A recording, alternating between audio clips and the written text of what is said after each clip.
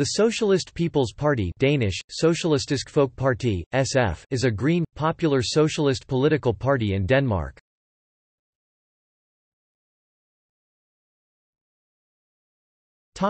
History.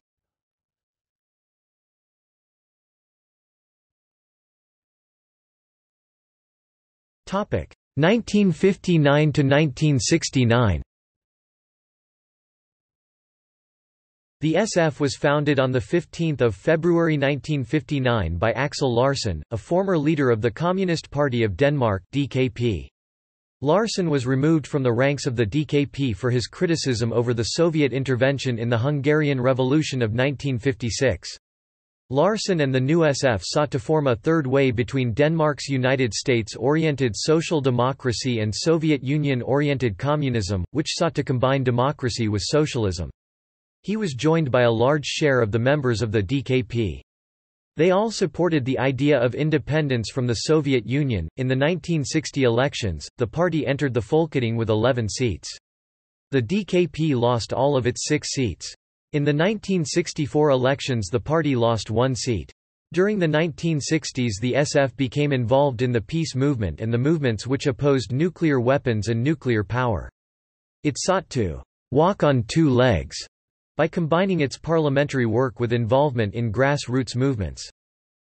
In the 1966 elections, the Social Democrats and the SF won a combined majority in parliament, in which the SF doubled its number of seats from 10 to 20. A Social Democrat minority government was formed, which was supported by the SF. The cooperation lasted only 1 year, but led to considerable conflict within the SF. In 1967, the Left Socialists (VS) broke away from the SF. In the subsequent 1968 elections, the SF lost 9 seats and the VS entered parliament with 4. In 1969, the party chairperson Larsen stood down. He was replaced by Sigurd Amann.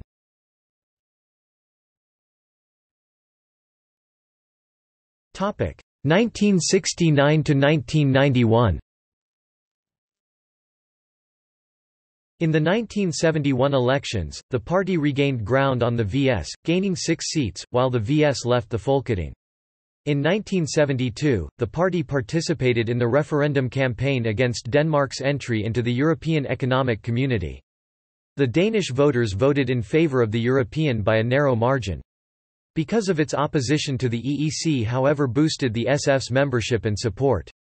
In the subsequent 1973 landslide elections, the SF lost 6 seats, reducing the party's share to 11, and the DKP re-entered the Folketing with 6 seats.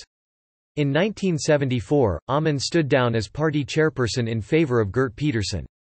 In the 1975 elections, the SF lost 2 seats and the VS re-entered the Folketing as well.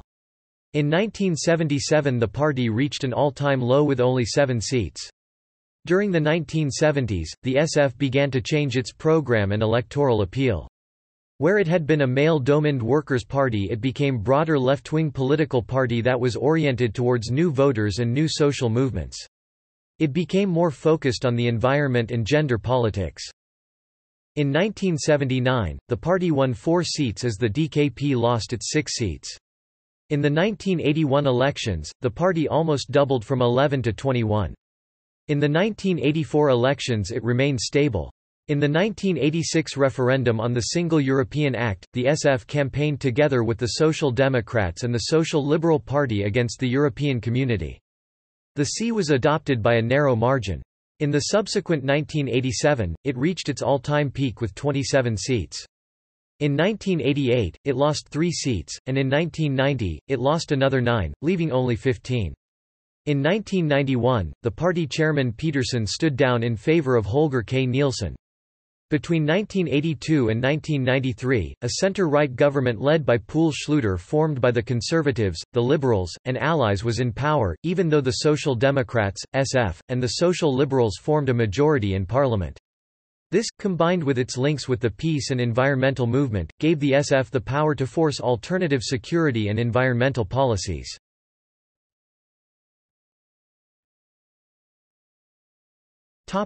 1991 to 2001. In 1991, Peterson stood down as party chairman. He was replaced by Holger K. Nielsen, who was, compared to the other candidate Steengade, closer to the party's socialist past. In the 1992 referendum on the Treaty of Maastricht, the SF campaigned for the no vote. The Danish people voted against the referendum. In 1993, the SF formed a historic compromise with the other parties in the Folketing. It accepted the concessions made to the Danes in the Edinburgh Agreement and to the SF in the National Compromise. Therefore, it campaigned to vote yes in the second referendum. Just before the referendum in 1991, the SF's Party Congress had adopted a new program of action and principles, Mod Nye Tider, Towards New Times, which departed from the old anti-EU line. As a group in the SF became more positive of the EU, the SF became increasingly divided on the issue. In 1994, it lost another 2 seats and the Red-Green Alliance, an alliance which included the DKP and the VS, entered parliament with 6 seats. In the 1998 elections the party remained stable. During the 1998 referendum on the Treaty of Amsterdam, it led the no camp again, unsuccessfully. Between 1993 and 2001, the SF supported a social democrat, social liberal minority government led by Poul Nyrup Rasmussen. In the 2000 referendum on the euro, the SF was part of the successful no campaign.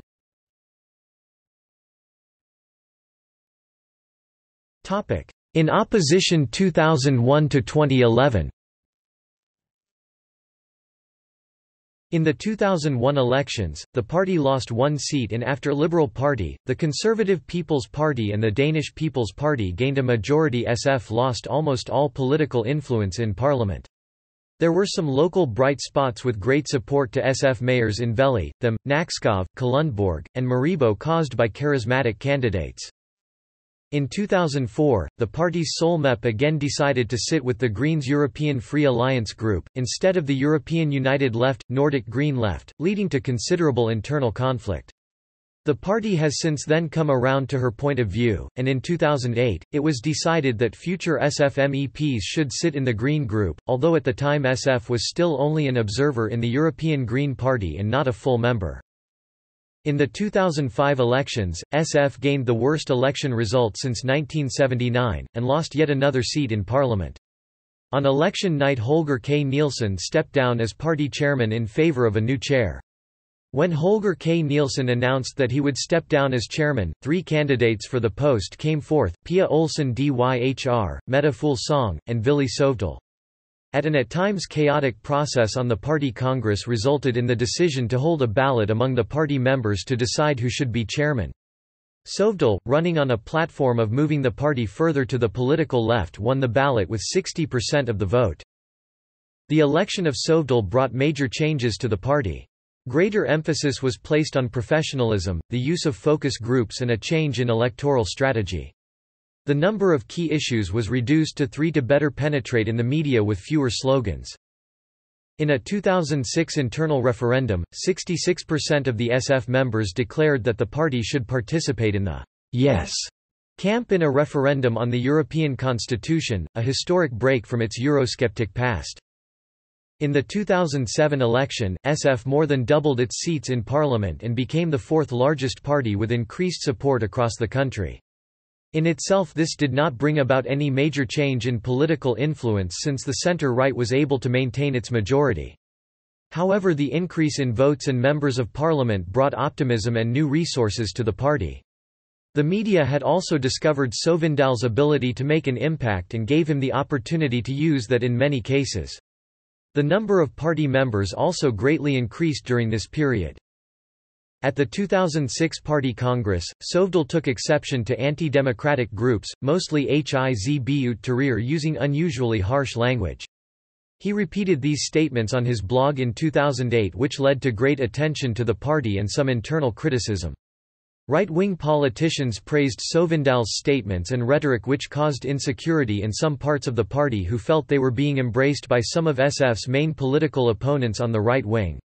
The polls during these months showed a constant rise in support for the party, which combined with a decline in support for the Social Democrats showed an almost equal support to the 2 parties.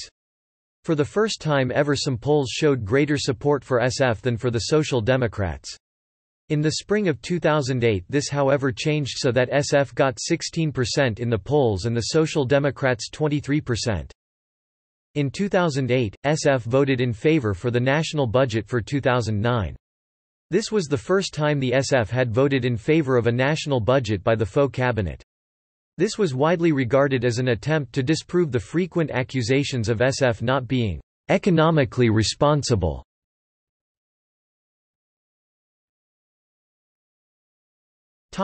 In government 2011 to 2014. Before the 2011 election, SF announced that its goal was to be part of a cabinet consisting of SF, the Social Democrats, and the Social Liberal Party. While the Social Democrats were positive to the idea, the Social Liberals were initially more skeptical, due to differences in economic policies. This became a reality with the formation cabinet of Helle Thorning-Schmidt. For the first time, SF was part of a cabinet, with 6 cabinet ministers. In September 2012, Villy Søvndal announced that he was stepping down as chairman of the party. After a protracted election for the party chair, Annette Wilhelmsen was elected chairwoman with 66% of the constituency, against the 34% achieved by her competitor Astrid Krag. Since Krag had the backing of most of the party leadership, Wilhelmsen's election was widely interpreted as a display of dissatisfaction with the leadership's approach to participating in government. Wilhelmsen never managed to provide stable leadership for the party, however. In January 2014, the party left the coalition government over a dispute involving the sale of shares in the state-owned energy company Dong Energy to Goldman Sachs, stating that they would instead provide confidence and supply. Wilhelmsen and a considerable part of the party leadership subsequently resigned. Pia Olsen Dyhr was subsequently elected new chairman of the party.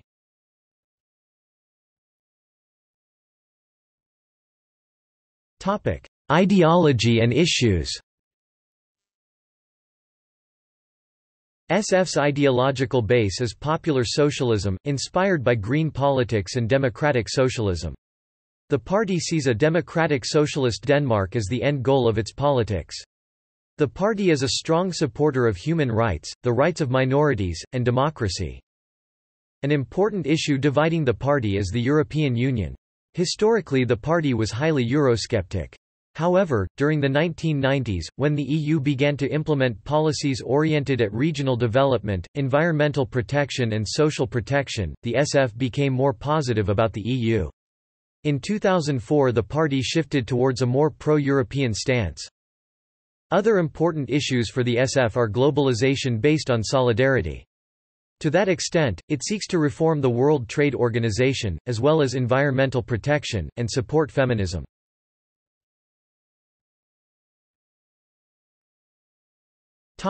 International comparison.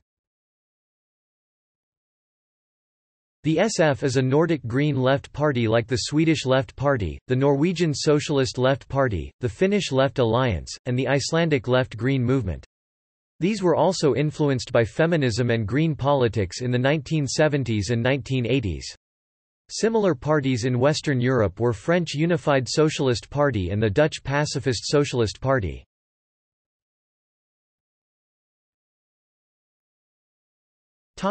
Relationships to other parties.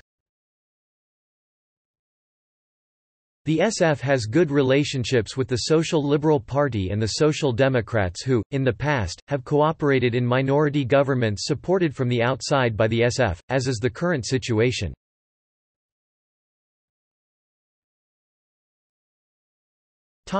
International organizations. SF is a member of the Nordic Green Left Alliance and the European Greens. Between 1979 and 1989, its MEPs sat in the Communist and Allies group. Between 1989 and 1994, its sole MEP was member of the European United Left Parliamentary Group. Between 1994 and 1999, its sole MEP sat in the Green Group. Between 1999 and 2004, its sole MEP sat in the European United Left – Nordic Green Left Group. After 2004 election, SF's sole MEP, Margrethe Auken, controversially chose to sit in the Greens' European Free Alliance Group. SF became a full member of the Global Greens in 2014.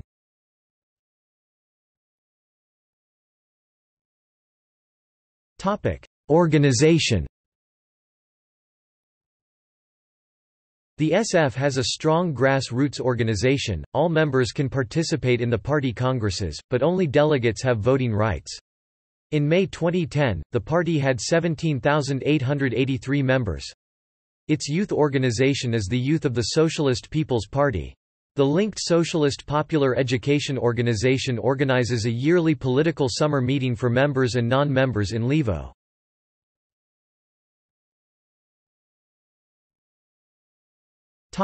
Election results.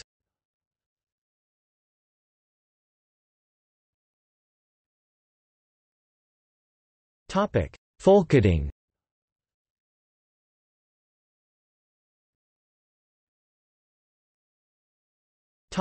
European Parliament.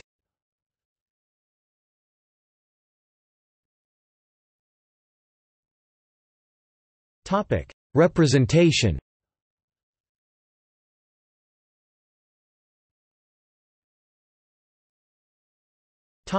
Party chairperson. The chairman of the SF has always been its party leader, which can't be taken for granted in Danish party politics. Axel Larsen, 1959–1968. Sigurd Amann, 1968–1974. Gert Petersen, 1974–1991. Holger K. Nielsen, 1991–2005. Villy Søvndal, 2005–2012. Annette Wilhelmsen, 2012–2014. Pia Olsen Dyhr, 2014–present.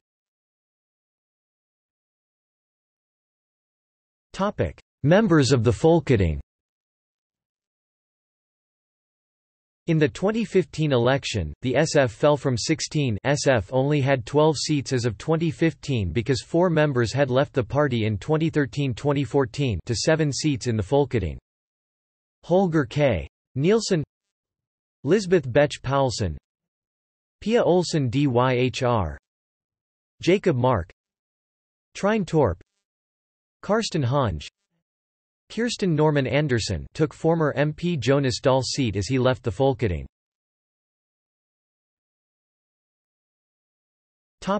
Members of the European Parliament. The SF has always been represented in the European Parliament. It gained 1 seat in 1979, 1984, 1 additional seat on 1 January 1985, 1989 and 2004. Since 2004, the elected candidate was Margrethe Auken. Without the approval of the party's board, she joined the Greens European Free Alliance parliamentary group, instead of the European United Left – Nordic Green Left in 2004. Since then, the party has come around to her point of view, and at the National Congress in 2008, it was decided that future SF MEPs will stay in the Greens EFA group in the European Parliament, but SF will only join the European Green Party as an observer, and not as a member. In the 2009 European elections, the party increased its share of votes to 15.6%, and got an additional seat which went to Emily Turunen, who became a member of the Social Democrats in March 2013. For the 2019 European election, SF won back the 2nd seat and is now also represented by Kira Marie Peter Hansen, who is the youngest parliamentarian ever elected for the European Parliament.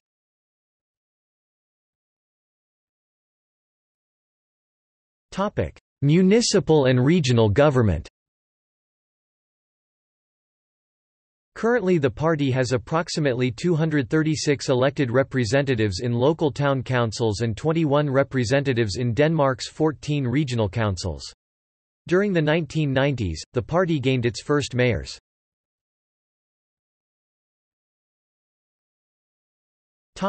Former members of the Folketing.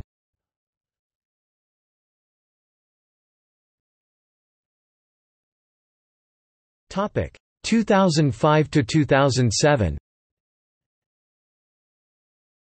Anne Bastrup, Steen Gade, Pernille Vigsø Bagge, Poul Henrik Hedebo, Anne Greta Holmsgaard, Morten Homan, Kristen Tuborg Jensen, Holger K. Nielsen, Kamal Qureshi, Ol San, Vili Sovdal. 2007 to 2011. Anne Bastrup, Anne Greta Holmsgaard, Astrid Krag, Eigil Andersen, Flemming Bonn, Hannah Agersnap, Holger K. Nielsen, Ida Auken, Jesper Petersen, Jonas Dahl, Kamal Qureshi, Karina Lorentzen, Karl Bornhöft, Karsten Hange, Kristen Tuborg, Nana Westerby, Ol San, Pernille Fromm, Pernille Vigso Bag, Pia Olsen Dyhr, Steen Gade, Vili Sovdal, Özlem Cekic. Elected in 2011 and left the party. Astrid Krag, Ida Auken, Jesper Petersen, Ol San.